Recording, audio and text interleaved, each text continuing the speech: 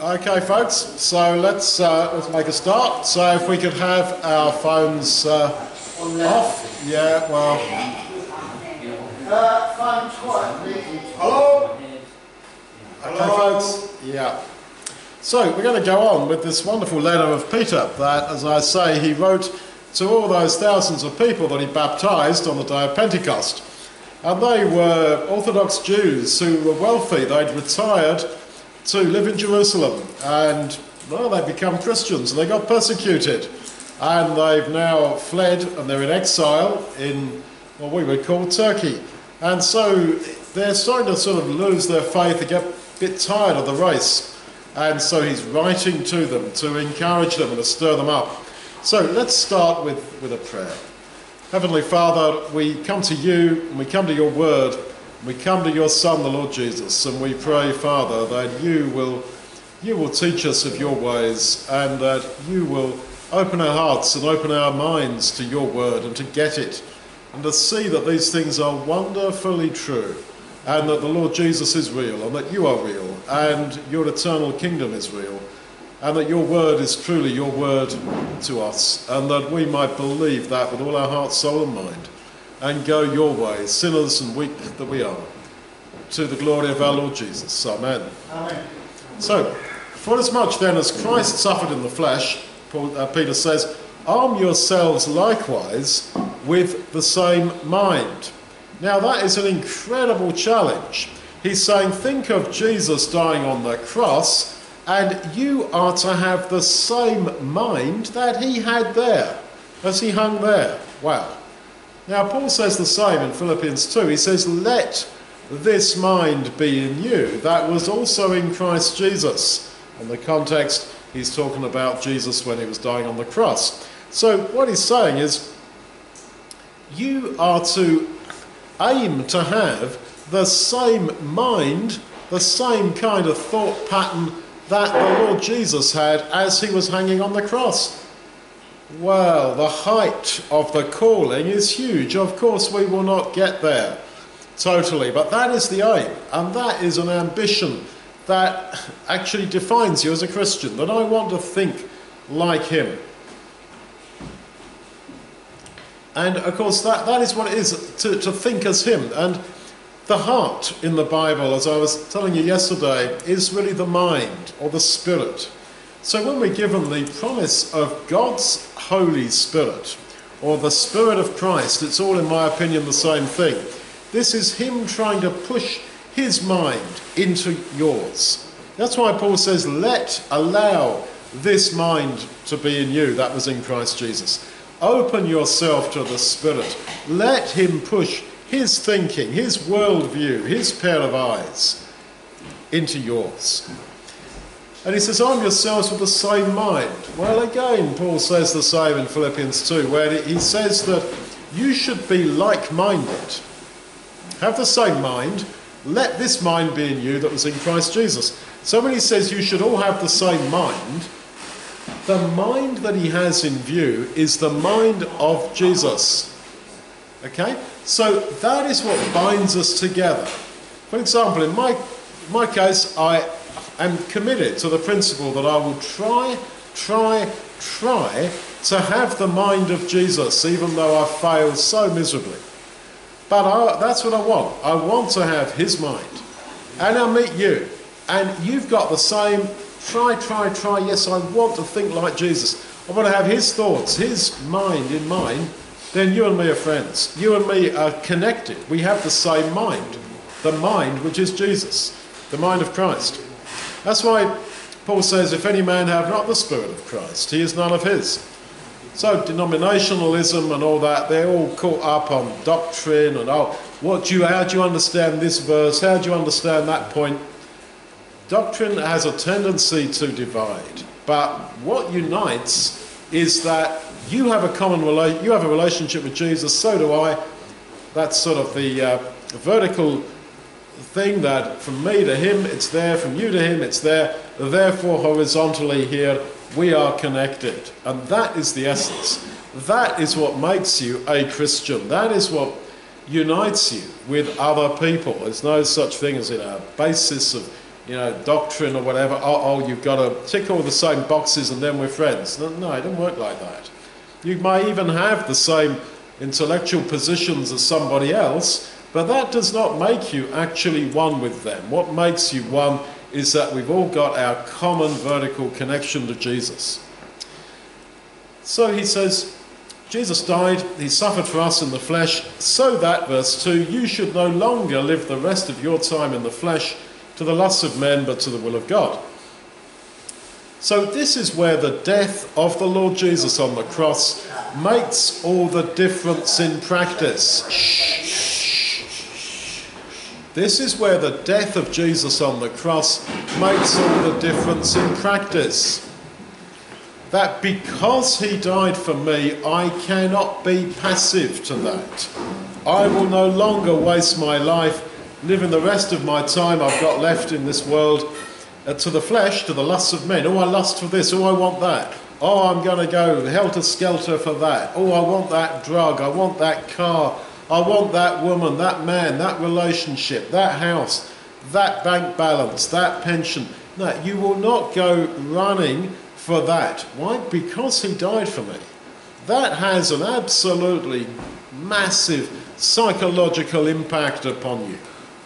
4 verse 3, we have spent enough of our past lifetime doing the will of the Gentiles when we walked in lewdness, lusts, drunkenness, revelries, drinking parties, and abominable idolatries. He says, look, we've wasted enough of our time. And this is the message. Hi, Luke. Come in, mate. You're welcome. We've wasted enough of our lives. This is what he's saying. We've spent enough of our past lifetime, verse 3, doing the will of the Gentiles. When we walked, that is, we lived in a way of life, of lusting, of getting drunk, revelling, drinking parties, and abominable idolatries. So he's saying, look, Jesus died for you, and that has an effect upon you.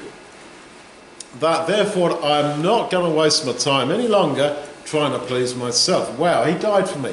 He got me forgiveness. He's got me eternal life.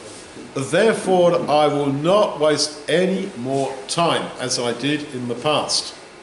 This is very powerful. And I notice he says when we, Peter's saying, you and me, when we lived in lust, drunkenness, revelries, drinking parties and idolatry. Peter was a Jew. He was a Jewish fisherman who lived by the Sea of Galilee. And so before he was called by Jesus, when there he was fishing and Jesus came up and said, hey, drop your nets, come and follow me and I'll make you fishers of men.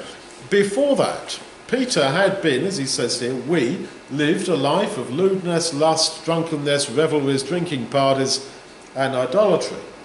And he's saying, that's how I was, until Jesus called me. What I noticed there is that Jesus didn't, when he was choosing his 12 disciples, he didn't choose very pious, holy men living in Jerusalem.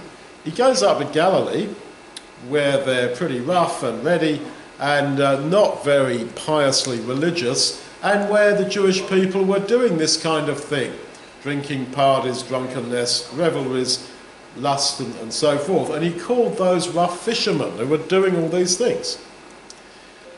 And he also says we lived like that. And I said at the start that these letters are written by Peter to Orthodox Jews who were very pious and holy, who were so holy that from all around the Roman Empire they had retired to Jerusalem. And he says, we, you and me, we used to do these things.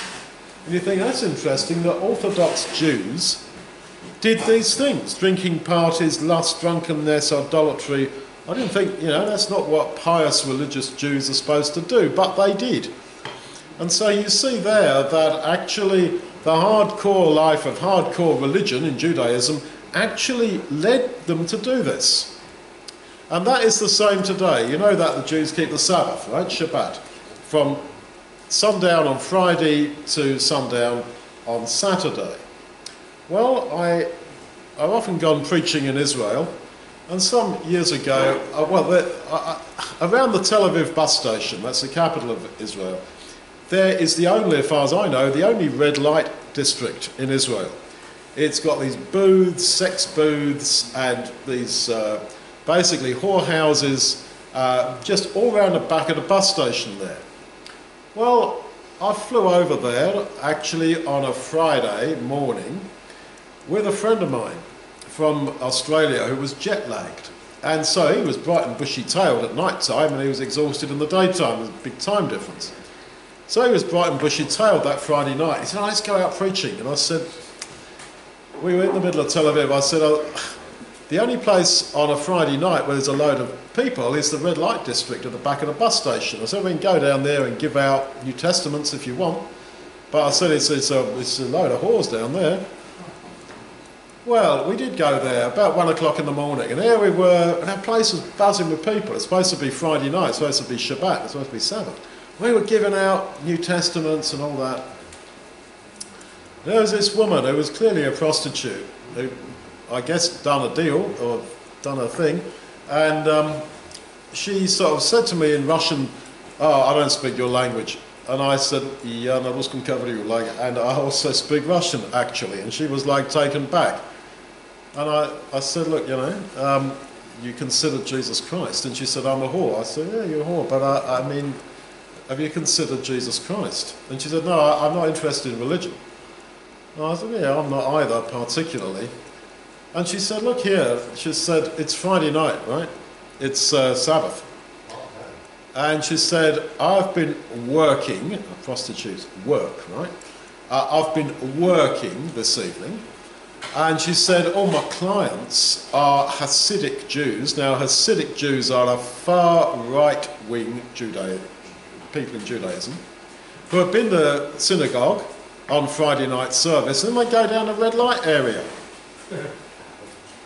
And she said, "They're the most demanding of all the clients." Well, the mind boggles. The mind boggles what exactly she meant by that, but there you go figure.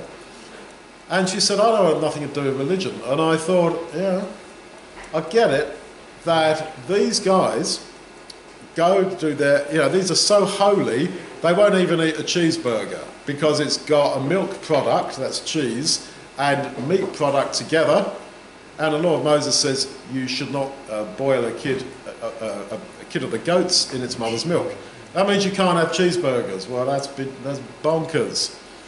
But very holy. I've got to disinfect this. It was touched by a Gentile. Right? This is hardcore, you know. Guys with long beards and all the ponytail stuff and all that stuff. And yet after synagogue service on Friday night, they go down the red light area with Gentile Russian prostitutes. Go figure. This is my point, that hardcore religion, box ticking, that I have done this, I have been to church, I have maybe paid a tithe, I have done this, oh great, and now I'm free to do what I want. No.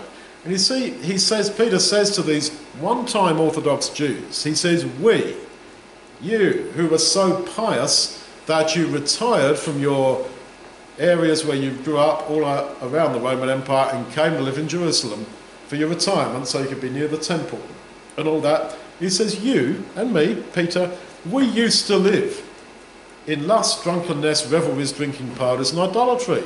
Yeah, absolutely. I did scratch my head a bit about this verse until that night in Tel Aviv when I got it. I got it straight and clear. The more you're into this religious stuff, the more likely you are to not be a spiritual person at all. Now, people say, like that Russian prostitute told me that night, don't give me that Jesus stuff, I'm not into religion. But you see, there's a difference between personal spirituality, that is personal relationship with Jesus, and religion. And that's why I said I'm not a particularly religious bloke. You know, go do the rituals, do this, do that, and I'm good. No, you're not good if you do that. It is faith in Jesus. And this relationship, as he starts off by saying, arm yourselves with the mind of the Lord Jesus. How you think, who you are when nobody is looking. That is the essence. And he says, in regard to these, verse 4, they think it strange that you don't run with them in the same flood of dissipation.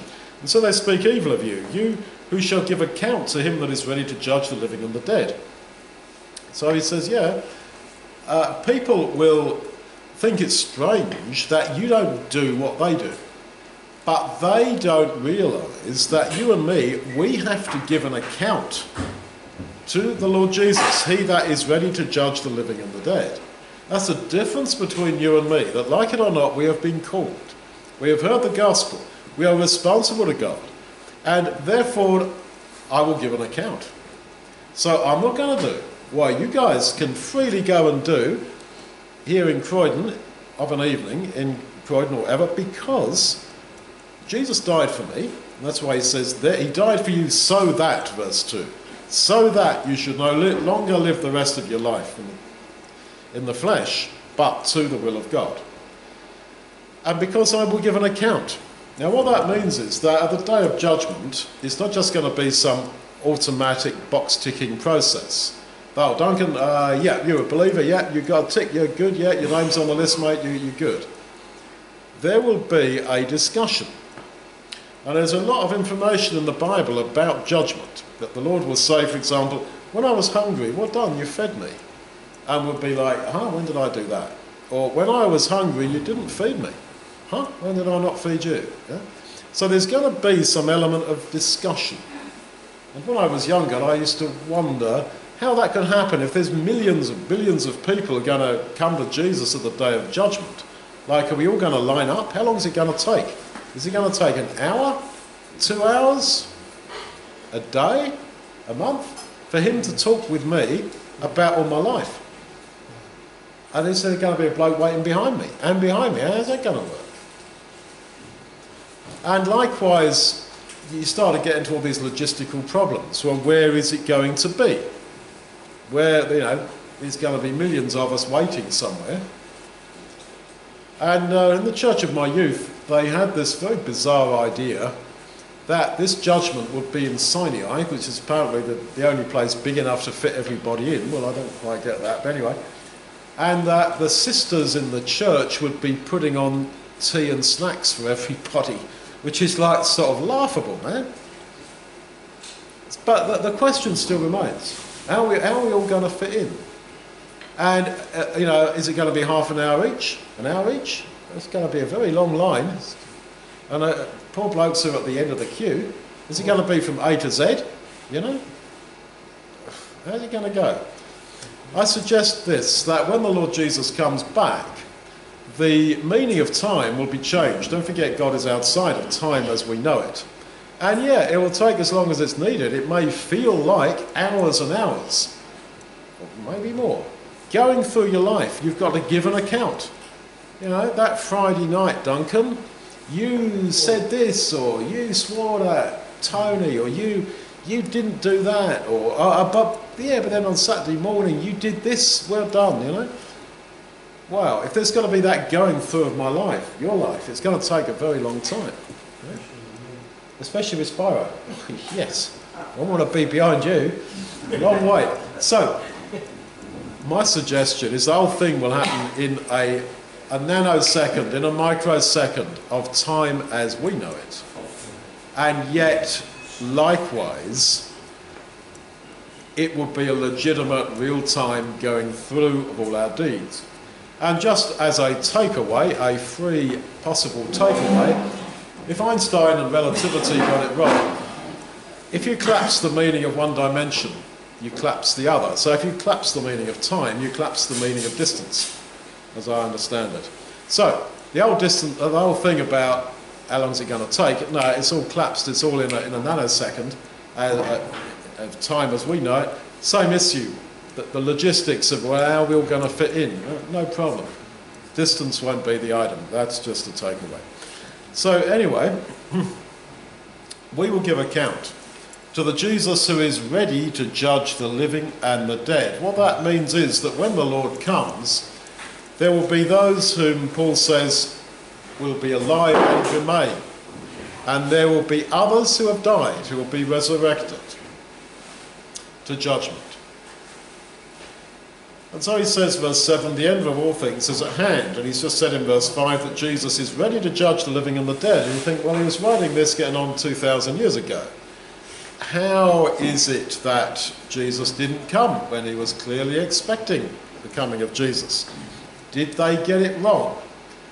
I don't think so. I think that the coming of Jesus is not a calendar date. God has not ringed a day on a calendar and said, right, 6th of June, 2035 at 3:12 p.m. Jerusalem time, Jesus is going to come back. I don't think so.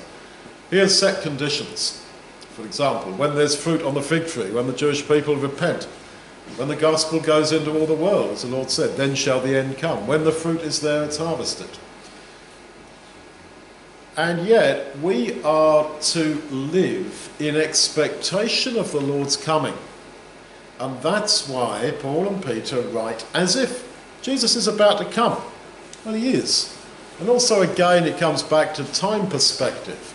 If Jesus doesn't come for another 5,000 years, in the perspective of eternity, of infinite time, you and me living forever, what's 5,000 years? That's nothing. That's just a moment. In that sense, his coming is near. And we are to live like they lived on the evening of the Passover, ready to go, ready to leave. So in other words, to have a loose hold on all the things of this life. You know, if Jesus comes, I'll just be so happy to go. I don't want to go home first and take my, 20,000 quid Rolex watch with me. I don't have one, but let's say I did. No, oh, great, Jesus is back, and I'm going to go now, straight away. Oh yeah, don't hang around. No way. And that's how we should live, that we are ready and eager to go. Verse 10, verse 8, above all things, being fervent in your love among yourselves, for love covers a multitude of sins. I don't think that means that if I show love, that covers all my sins. I can go out and do a load of sins, but then I could come here and be very loving to you, lend you 10 quid, buy you some food, be kind and nice to you. Oh great, that covers the last 3 days of sin. No, I don't think that's what he means. He's repeating actually the teaching in James, the letter of James, where he says that if you pray for each other, you can actually get forgiveness for the other person's sins. So I think that's what he means, that your love among yourselves, that is your love for each other, will cover a multitude of sins. And straight away, even if you think you are the most insignificant person, you are not. Because by praying for another person, you can actually bring about their forgiveness. Now, I do not mean that you look out the window onto the high street here of Croydon and say, oh God, save that random bloke walking down the street. Maybe he doesn't want to be saved. But when it comes to people like you and me, we who are believers, but our problem is that we're weak. Where, maybe God expects me to move from here to here, but I have only moved from here to here, and there's a gap between where I've got to and where I want to get to, where I need to get to. It's that gap, I suggest, that we can make up for each other by prayer. And that gives you huge significance, that you can actually help someone to come to eternal life who would not otherwise get there. Wow, suddenly are very significant. And so he says, verse 10, according as each has received a gift, minister it among yourselves as good stewards of the manifold grace of God. So he's saying that we have each of us received a gift. In the same way as when you're baptized into the body of the Lord Jesus, you have a role. You may be the finger, you may be the thumb, the eye, whatever, toe, whatever. We have each been given something. And there's people who think that I am nothing, I'm useless, I have got no talent, I've got nothing at all. But actually, when you are baptized into the Lord Jesus, you receive something. You receive a gift. You have a role in the body of the Lord Jesus. And in sort of high church, be it Catholics or Church of England, there is this idea that, ministry is done by the ministers, and the rest of us poor folks just come and sit there in the church, and then you leave and you come back the next week and go through the same. There's the same hardcore Pentecostalism, that the leaders are the leaders and the rest of you just come to give money and then go home. You know? No, we have each received a gift which we are to minister. And to minister means to serve. Doesn't mean to lord it over someone, it means to serve. So all of us are to be ministers. We all have got a role to play. And that is what elevates all of us. That you may feel that I'm useless, I'm nothing, I've got no ability, I have no talent, I'm just nothing. No, you are given a work to do for him. And that is a unique role. Just as Paul says, we are all part of the body of Christ, and we've all got a unique part to play within that body. So, all this is possible because the Lord Jesus died. All this is possible because he died, so that we might become part of his body. And as I look back to what I said at the start, as Christ suffered in the flesh, arm yourselves likewise with the same mind. So this is why we keep on breaking bread. We keep on bringing ourselves back to his body and to his life given for us, so that we might have his mind, the mind that he had there, that we might keep on thinking about him, that he becomes central to our whole experience. And when you take this bread and this cup in a very small, tiny way, this very small piece of bread becomes a very small part of you. And this very small bit of juice becomes part of you. And so, in the same way, he becomes part of us. And we become part of him. So, let's think about that. And if you have not yet been baptized into the Lord Jesus, I beg you to be baptized into his body, so that you might receive his Spirit. And, come back to our place afterwards, get baptized, and I'll run you back to Croydon afterwards. That's a promise. Like so many of you have already done that. Go for it, is what I would say. So let's just give thanks for the bread and the cup. Heavenly Father, we thank you for this bread and for this cup, in which we see the symbols of the body and the blood of our Lord Jesus. And we pray that you will go with each and every one of us, and the mind of your Son might truly live in our hearts, that his heart might be our heart, and his Spirit might be our spirit, now and forevermore. Amen. Amen.